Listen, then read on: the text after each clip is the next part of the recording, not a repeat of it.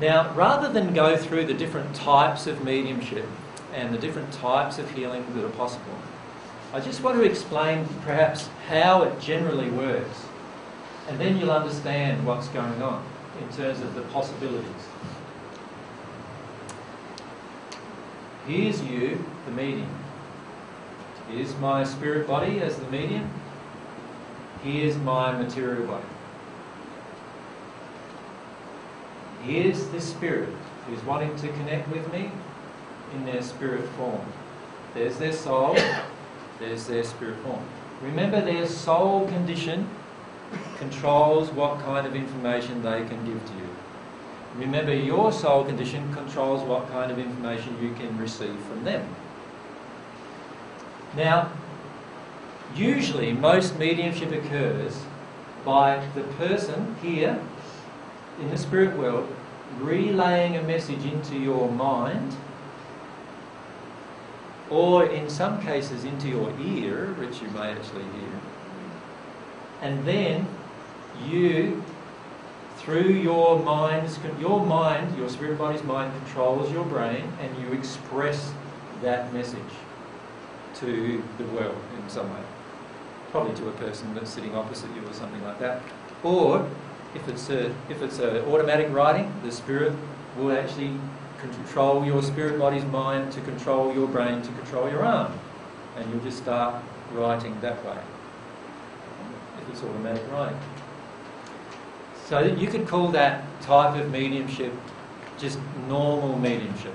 Trance mediumship is when you step back from your spirit form, from your material form, sorry. So here's a silver cord connection. You step back from that. It's like you going into a sort of a semi-sleep state, or what people would call a trance state.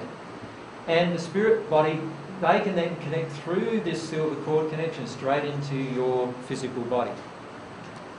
In other words, they can, to an extent, take over your physical body, take over your voice, take over your mind, and away it goes. And sometimes you can observe it, so you can step back and observe the whole process, or you could actually be having a conversation with another person in the spirit world while it's actually going on. So that's another method that can be used. But the most powerful method of communication, which is not yet being done on earth very much at all, is a soul-to-soul communication.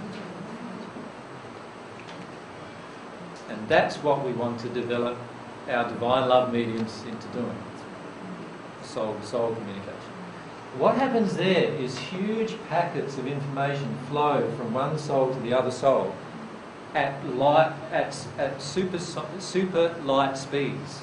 In other words, huge amounts of information occur over a period of just tiny little gaps in time. Right? And so a spirit can then burst you with this information that you spend the next 5 hours writing. Right? And they've only spent let's say 1 second of our time transmitting it to you. And that is a very effective form of communication. In fact, that's the type of communication you will have with everyone around you when you're a celestial spirit. And you are a celestial spirit on earth when you become born again, when you make that transition between the 7th and the 8th sphere. This will become your ability to transmit to other people here on earth using that method. Also back to spirit? And also back to spirit, yes.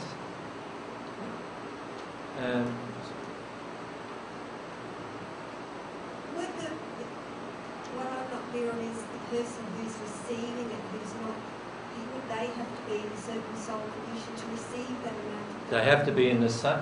They don't have to be in the same soul condition as the transmitter, but the closer this gets to, the closer you get, the medium gets to an at-one-ment condition, the more information can be transmitted at once. And then when you get to the soul condition of where you're at one, obviously now you can be in constant contact. So it's not so much for communicating with people as maybe writing books and things like that? It's great, yeah, there's literally thousands or there's millions and millions and millions of books in the spirit world. none of which are here on Earth because there's no medium that can transmit them. There's literally millions of books on scientific things that there's no scientist here on Earth who's a good enough medium that can transmit them. There's literally millions of books on spiritual development, on the natural love and divine love paths, but nobody here on Earth is in a good enough condition to actually transmit them.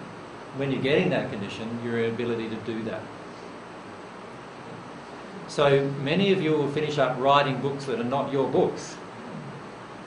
They'll actually be books in the spirit world that are being transcribed through you, and that will help this gathering of information where the spirit world and the earth world gets closer and closer until we are a seamless thing. It's a seamless thing. So what's actually going to happen over the coming years is we'll get to the point where there'll be this soul-to-soul transmission. Once that starts occurring, there will also be another thing occurring, and that is you'll be actually sitting here on Earth having conversations with spirits who are also sitting with you on Earth.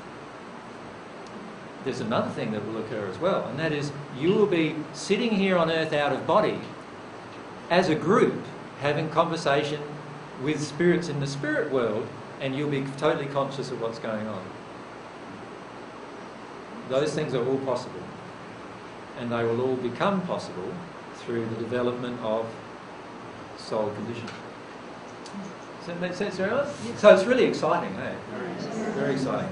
There's huge amounts of really, really good information in all these different areas that you can think of.